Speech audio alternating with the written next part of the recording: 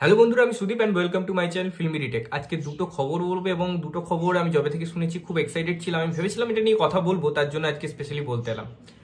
দুটো বাংলা সিরিয়াল আপনারা জানেন রিপিট হচ্ছে স্টার জলসায়, এবং অনেকগুলো পুরোনো দিনের সিরিয়াল রিপিট হচ্ছে এবং প্রচুর সাকসেস পেয়েছে। দূরদর্শন রামায়ণ এনেছে এবং রামায়ণ যা ভিউজ পাচ্ছে সেটা নাকি নেটফ্লিক্স, হটস্টার সবকিছু ভিউকে হার মানিয়ে দেয়।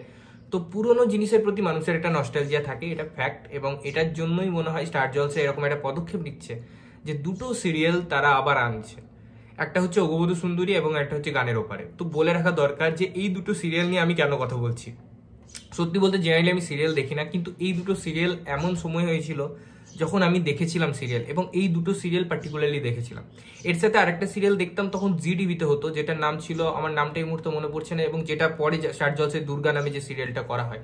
ঠিক আছে, তো এই তিনটে সিরিয়াল আমরা দেখতাম। দেখুন, তখন ওটিটি প্ল্যাটফর্ম ছিল না, তখন আমাদের কাছে অত নেট ছিল না। এই স্কুল লাইফে না, স্কুলে যাওয়ার আগে ভাত খেতে খেতে একটা সিরিয়াল দেখে নেওয়া, বা খেতে খেতে একটা সিরিয়াল নিয়ে ভাবা বা চলা বা কিছু একটা, এই সময়টা যেত। এবং এসে পরেও কিছু একটা টিভিতে দেখতো, বাড়িতে বাবা মা দেখতো, তার সাথে বসে দেখা।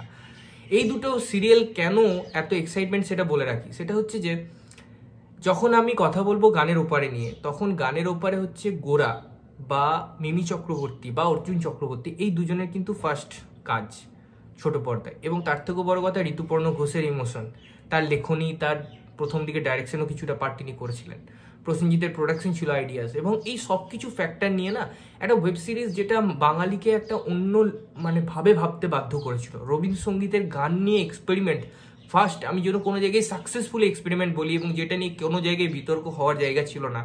এত সুন্দরভাবে গানগুলোকে মডার্ন করে দেওয়া হয়েছিল, গানগুলোর মিউজিক অ্যাড করা হয়েছিল, যেগুলো নিয়ে বাঙালি আবার রবীন্দ্রসঙ্গীতকে নতুন করে ভালোবাসতে শিখেছিল, ইয়ং জেনারেশন স্পেশালি। সেটা কিন্তু এই সিরিয়ালের জন্য।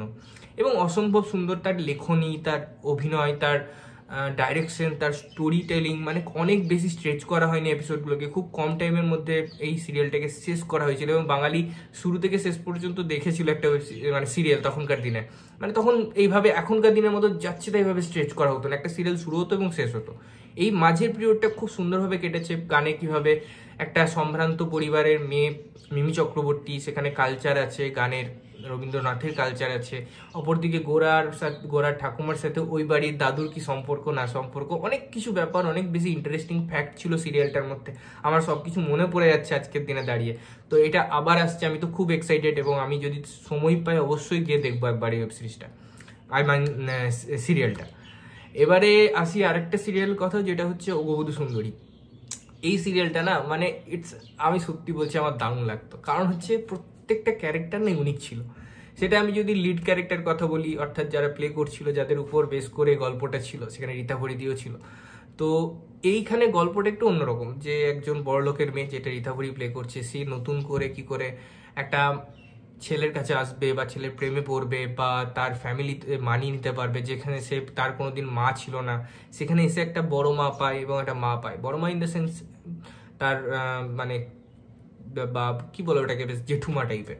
তো এরকম জায়গা থেকে এই গল্পটা ছিল, আমি যতটুকু মনে করতে পারছি। এবং সেখান থেকে কিভাবে তার পরিবারের প্রতি ভালোবাসা জন্মায়, সে কিভাবে সবকিছু রিয়েলাইজ করতে পারে, তার দেওর ভাসু সবার সাথে সম্পর্ক, দাদা বৌদি সবকিছু মিলিয়ে মিশে, একটা পারিবারিক গল্প ছিল। পারিবারিক গল্প যেমন হয়, সেখানে একটা গল্প, সেখানে বিভিন্ন টার্ন অ্যান্ড টুইস্ট, বিভিন্ন জিনিস থাকতো। এবং এই সিরিয়ালটা রবি ওঝা প্রোডাকশনে ছিল, এবং এত পপুলার হয় যে পরেও এটাকে নিয়ে হিন্দিতে একটা সিরিজ বা সিরিয়াল করা হয়, যেটার নাম ছিল সসুরাল গাঁদা ফুল। তো সেটাও হিউজ পপুলার হয়। বলা হয় যে স্টার প্লাসের হিস্ট্রিতে যত সিরিয়াল হয়েছে, সব one of the best TRP দিয়েছিল ওই সিরিয়ালটা, যেটা হচ্ছে সসুরাল গাঁদা ফুল, যেটা পুরো কপি করা হয়েছিল এখান থেকে, অগবধূ সুন্দরী থেকে।